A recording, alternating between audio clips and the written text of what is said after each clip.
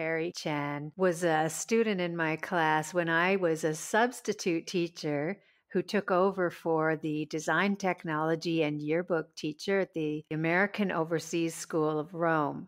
Harry was the editor-in-chief of the yearbook, which I had no clue what I was doing. And the thing about Harry is he's one of those people that is really smart, hardworking, organized, and also kind and empathetic, super helpful. And he basically helped me through that whole process of taking over for the yearbook, making sure that all the different aspects of it were top notch and that we had a product to be proud of, despite the fact that we were in the middle of a pandemic and lockdown and had no events for the whole second semester of school to put into the yearbook. It was just fantastic working with him, and I respect and admire and appreciate you, Harry, and this as a 10th grader. Now, Harry is an undergraduate at UC Berkeley, and he's planning to study physics.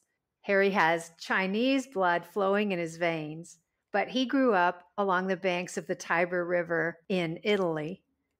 During his downtime at Berkeley, he volunteers in an aid organization, connects with other ethnic Chinese students in a university-based club, and regularly holds Harry's review sessions, helping his friends with their academic work. The guiding question for this episode was, what does it mean to be a third culture kid, CCK, also known as cross-cultural kid? Harry described growing up as a Chinese national in Italy. He attended a private Italian school for most of his elementary education and then came over to the American Overseas School of Rome as a middle schooler.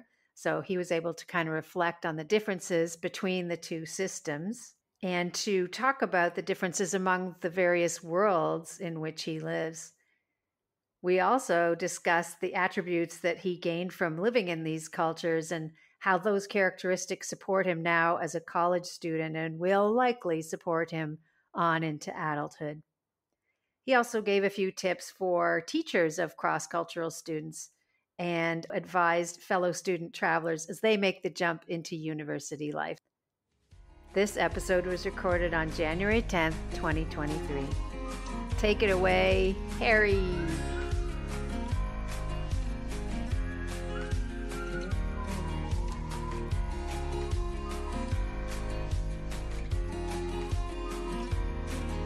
Hello and welcome, Harry. We're so excited you're on the Educators Going Global podcast with us. Hello. Thanks for having me. Let's start with our big question of where in the world are you? I'm currently in Rome. I'm a student at UC Berkeley in California. So, Harry, we would love to hear, if you have one, a going global story. My story is about being a new person who's new to the States and the transition that experience from going from Rome to Berkeley, California.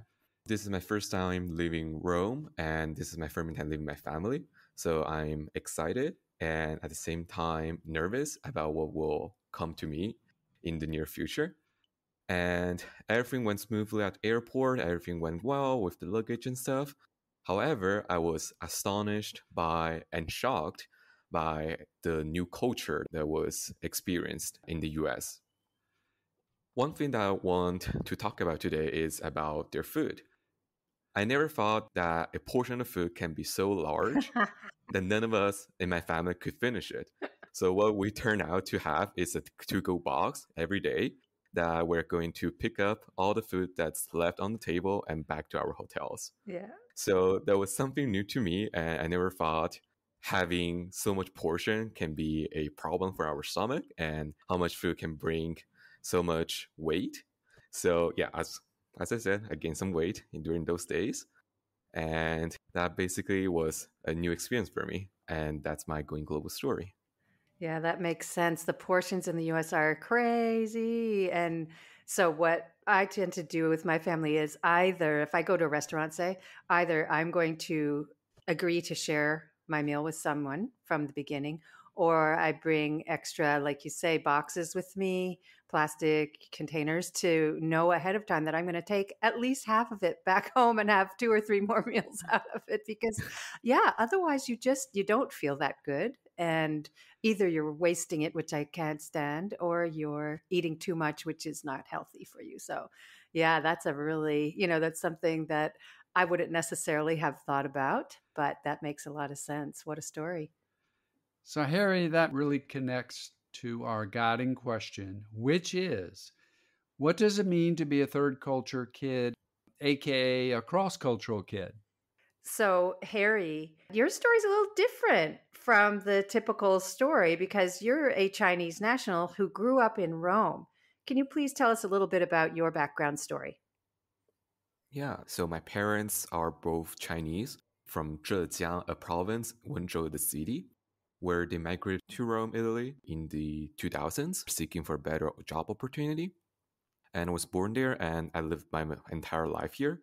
So people always make fun of me saying that I'm rather an Italian rather than Chinese since I lived my entire life here in Italy. And a background story about my education is that I received my elementary education in an Italian school, and then moving forward with middle school and high school in a American international school. So I do consider myself pretty much a blended individual in the sense that I do have my Italian background, I have my Chinese blood, and I received my international education. So that's an overall picture of me. And now I'm 18 years old and at a university, UC Berkeley. So that's another American school where I'm receiving and processing all the new culture that I've never exposed to in the past. So that's it, I guess. Well, just to dig in a little bit more, would you say, so you started off in an Italian school, would you say that it has made a difference, that the fact that you then went on to an American school so that you feel at least a little bit acclimatized to what it would be like to be in an American university? Do you think that was a good move? Or rather, if you had stayed in Italian schools right through high school, what do you think the differences might be there? In terms of the process of identifying myself, I don't find that made a difference. In the sense, in my opinion, moving to an American school, it mainly changed my education process rather than my identification process. I still believe if I were to attend all my education career in a Italian school, I would still consider myself as Chinese Italian. Where now I'm still considering as Chinese Italian, even though I received an American education. But I do believe that American education has broadened my perspective in the sense that the high school, provided more resources and a greater range of possible opportunities that the Italian schools might not be able to provide. So I think that made the big difference between an Italian school and an American school. Okay. One of the things I've been reading about lately is this new term, cross cultural kid. In the past, we used third culture kid, TCK. And this makes a lot of sense because we have people like you who are moving between cultures. It's just not a third culture, but it's multiple cultures. So it's great that you're here to help explain this to us. So, looking at yourself, Harry, what do you see as some of your attributes connected to being a CCK? So let's say if I were to compare to a typical Chinese student who received their education in China and lived entire life in China, I will consider that I am at least a little bit more open to new views and perspectives and being less traditional, like quote unquote traditional of a typical Chinese person. In the sense that I believe being a third culture kid, I'm able to receive more perspectives by nature. In a sense, I could receive my Chinese culture in family, my Italian culture on the roads when I talk to people, and a little bit of my international culture or education here at school. So I do think being a third culture kid, I have the ability to access multiple cultures at the same time. So that provided some advantage compared to a typical Chinese student who lived their entire life in the same place, who have the same people or similar people around them, rather than an international subset of people that are more mobile and tending to move around a little bit more. And I do believe an attribute that mainly share among us is the bridge that we can create between cultures. Often cases, we see ourselves the bridge, in my case, between Italian and Chinese culture, where people from China, if they question about cultures around Italy, or Italian people are wondering about the Chinese culture, I can often speak for both sides and make this connection for people. So I think having this ability to create this bridge is really important, and people really need that to understand different cultures better. That's fantastic. I love that you see yourself as that bridge. I really appreciate that. So you see yourself as a bridge, and boy, howdy, we need more people to take on this attribute to help bring people together. And this, in my mind, really connects to Stephen Covey's personal trait of seeking to understand, which also connects to learning about multiple perspectives, which is such a big part of being a cross cultural kid.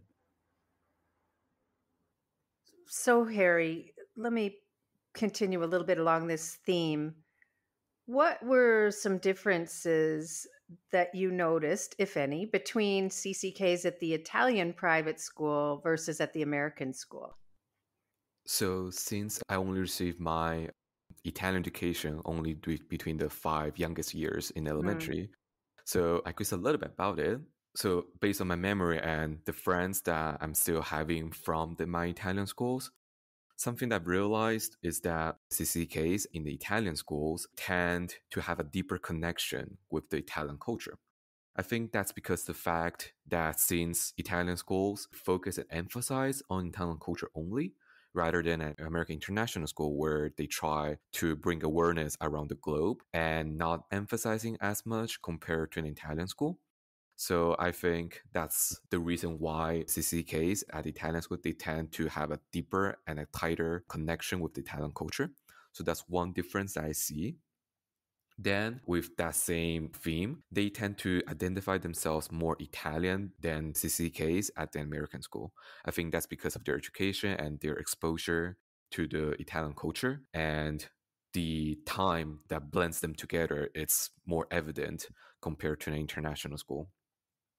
And definitely, I see CCKs in the international schools, they tend to have better English skills compared to an Italian school people, since in American international school, the main language of instruction is English. So that's why they have a better English, which makes logical sense. And likewise, they tend to have a weaker Italian speaking skill, since Italian language is not as emphasized as in Italian school. So that's a pro and con depending on the point of view. And definitely, I think the CCKs at an international school tend to find a harder time to identify themselves compared to an Italian school, since the Italian culture is mainly emphasized. A child could easily identify themselves as Italian compared to American school, that the culture is more spread and not as focused on one specifically. So the CCKs at the international schools have a harder time to identify themselves.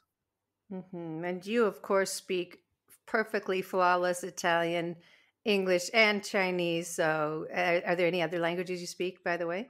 I'm learning Spanish as well in the meantime. Oh, my goodness. Way to go. That's good. Good for you. Harry, I'm intrigued about your Chinese connection and the Italian experiences and the differences between the two.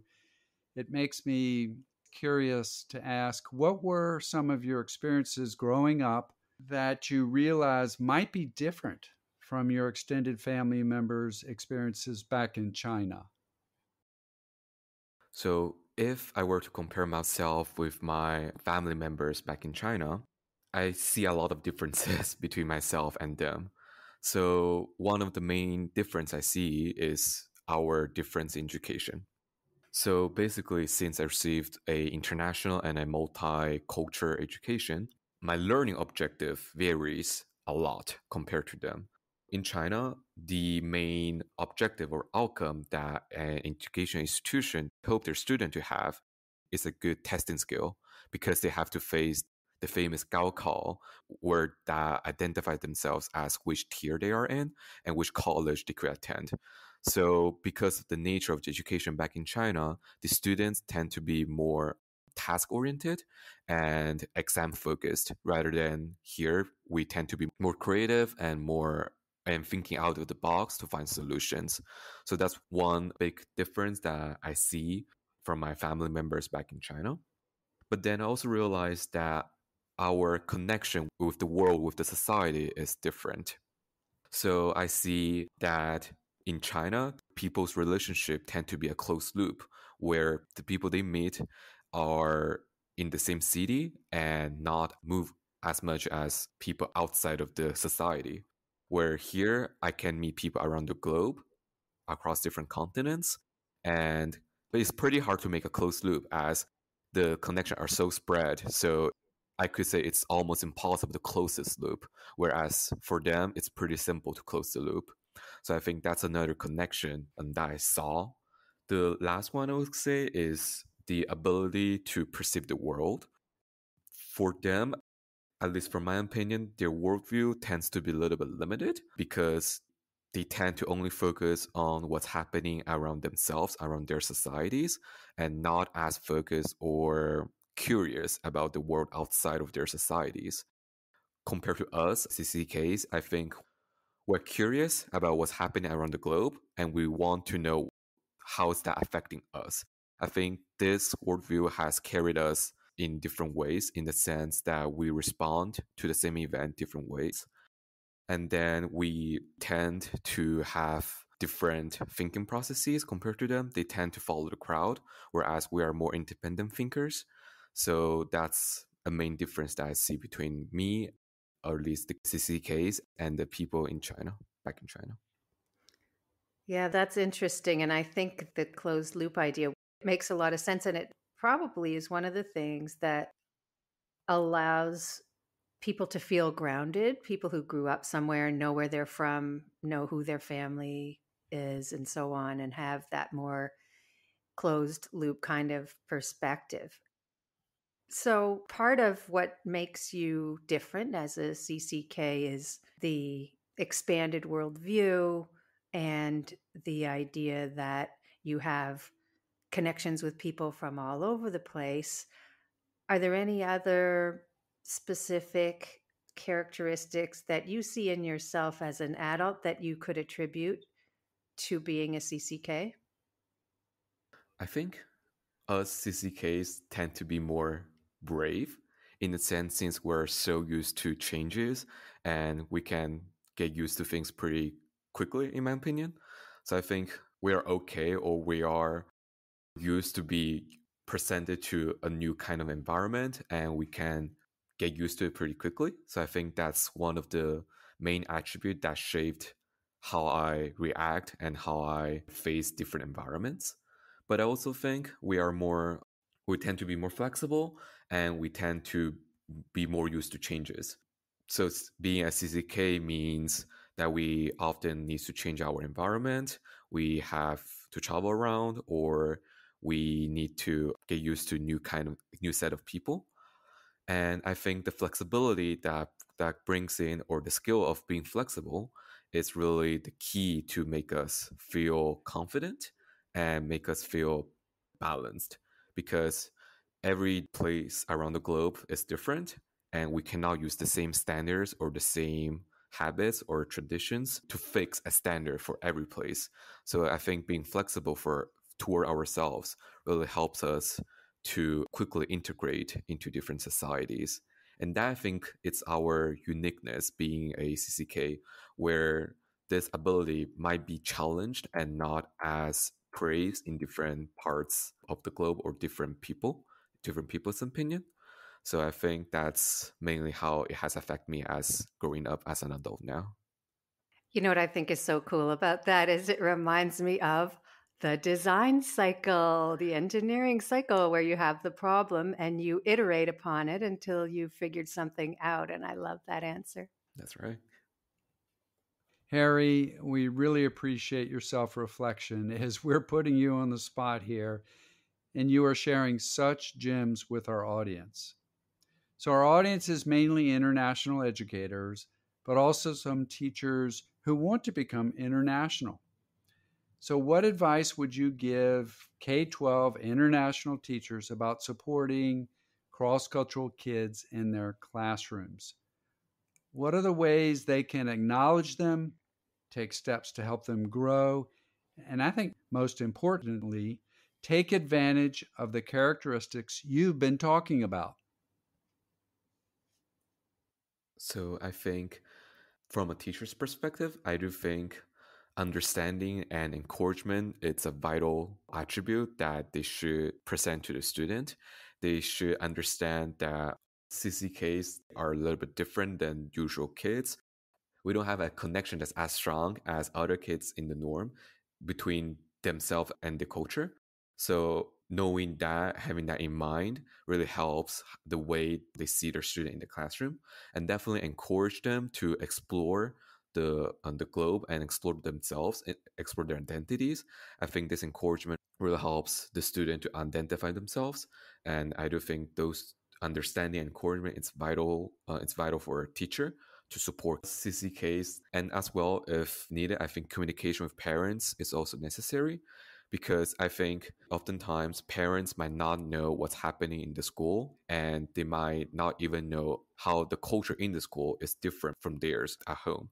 So I think having a teacher that makes the connection between schools and family, or in other words, between the culture at home and the culture at school, this bridge really helps the teacher and the parents to identify potential problems or needed support for their kids or student to succeed and overcome the obstacles. So I think having the communication with the parents, if necessary, might really help the student to grow up. That's a great suggestion. Thank you for that. So I'm curious, when my daughter went to university and she grew up as a CCK as well, she had a different upbringing from yours in terms of she had been to the States every summer and had a sense of what it was like, but she still really felt like kind of an outsider and she tended to want to gravitate more towards people who had similar experiences. So I'm curious about your transfer to UC Berkeley in California and the extent to which you also have met and perhaps gravitated towards other CCKs because those are people you can really relate to. Yeah, so that was my first time flying to the US, Wow, first time stepping my foot on the ground of States. so brave. Definitely, it's a new environment and I had different adaptations, and that was pretty not struggling, but definitely different. So it took me a while to adjust and to get used to it.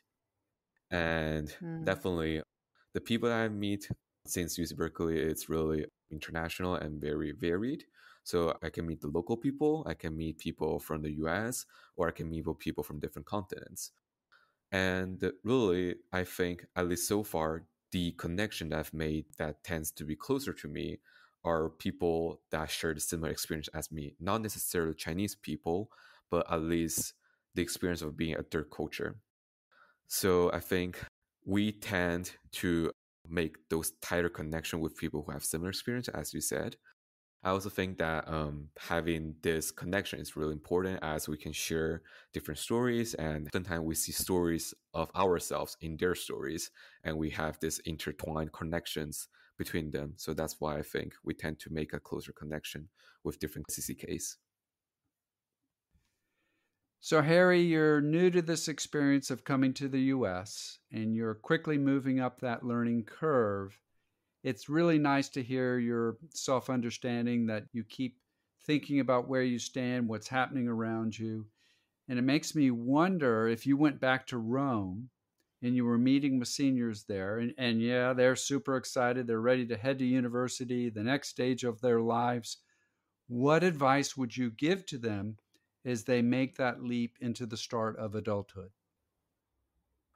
I think my advice would be just be brave and shine out your uniqueness because you are so unique and you're so different from others, and people really need your exclusive talent, especially the bridge cultures. And I think oftentimes, since we're so different, we tend to hide ourselves, but there's no need to hide. Just be brave and show yourself out. That's a beautiful answer. I love it. I think that's great. That is a lot of wisdom from a young man. So, along those lines, Harry, you shared before we started recording that you have become part of a couple of different societies at Berkeley. Maybe you can give us an idea of what those are all about? Yeah, so being a freshman, I'm super nervous about getting gloves and finding a tighter family since UC Berkeley is so huge. It's pretty hard to find a close-knit society. So I tried to apply a few clubs. And the two that I'm mainly committed this semester was a club called Spring Foundation. It's a nonprofit organization and it's a charity club where we raise funds, and in turn we hope to use the funds to support the kids in the rural parts of China to let them have a better education. So the ways we do that is we send them books and we have online Zoom meetings with them and we read with them, a project called Read With Me, where we have a one-on-one volunteer and a student, and they just read books and hope that students will be motivated and inspired by the books. The other society, it's a more cultural related. It's a society called Berkeley Chinese Student and Scholar Association, where Chinese students at Berkeley gather and they make events related to the Chinese culture. For example, in the coming weeks, we will have our Chinese New Year, and we are prepping for this event to coming up. And we hope to spread our Chinese culture and let more people know the beauty of Chinese culture. That's just so cool. I think to your point that reach out, shine your light, bring what you bring to the table. You've chosen a couple of clubs that just really beautifully demonstrate that you are living those values. So kudos to you. And I'm sure that that makes you feel like you're part of something. And that whole idea of doing what you can to close some loops and stay in connection with your Chinese culture, wonderful ideas. And then you also shared earlier that you have, and it's in your bio too, that you have started these Harry's Help sessions. Tell us a little bit more about that, because that's another way that you're connecting with your local community. So the Harris Review sessions started because of the pandemic. So that was started when the pandemic started. And I realized that at least my friends, they were suffering from the lack of socialization and the lack of academic support. So I just thought of, since we got the time, since everybody was locked down at home and got plenty of free time, so why not just start up a online session, just answers people's questions and in hoping that that can help them. So I started that when I was in 10th grade and still continued until now at UC Berkeley. So before, in the past, it used to be online due to COVID, and my friends would just pop out in our Google Meet and they just ask questions and I try to answer them at my best abilities. If it's a written assignment, I try to revise their paragraphs, point out some grammatical errors and stuff, some syntax, some suggestions. If it's a STEM related question, try to find the tactic and clarify some misconceptions and stuff. And now at UC Berkeley, it's since I live in a dorm now, so people will just knock on my door and just ask me questions. So it will be like quick drop in session, and everybody was so happy once the questions cleared. And that was my most joyful part, seeing them being successful and happy about their end result. You sound like a teacher. I just think it's wonderful that you've found these ways to integrate yourself into the community, but also you're giving back. You're just such a generous, kind person. So, really, from the bottom of our hearts, we want to thank you so much for taking the time, Harry. It's great to see you again and to know that you're thriving. Not that there was ever any doubt in my mind that that would happen, but you're going really above and beyond what a lot of people would do in terms of reaching out and integrating yourself into the community. And as you so beautifully phrased it, shining your light. So shine on, Harry. And thanks for being with us today. Thank you. Harry, it's been a pleasure to have you come on the podcast and to share so many words of wisdom and practices And you are definitely a busy guy. I've got a son who was a physics major, and I know you've got a lot of work in front of you in the coming years. So for today, thanks for taking the time and being with us. Thanks for having me. Thank you for joining us today on Educators Going Global. You can find this podcast on Apple Podcasts, Spotify, Google Podcasts, and all the other usual suspects. Please subscribe, like us, and leave a review on Apple and Spotify, and let your teaching friends know about us so we can grow our community. Please reach out at educatorsgoingglobal@gmail.com and join our Facebook group, Educators Going Global, if you have ideas, comments, or wish to share a Going Global story of your own. You can also find us on Instagram at Educators Going Global. Please visit our website as well, www.educatorsgoingglobal.com. All our podcast episodes are on there by topic, along with blog posts, Going Global stories, and our ever-growing resource library. For now, this is Audrey And David. inviting you to travel, Teach. and connect with us.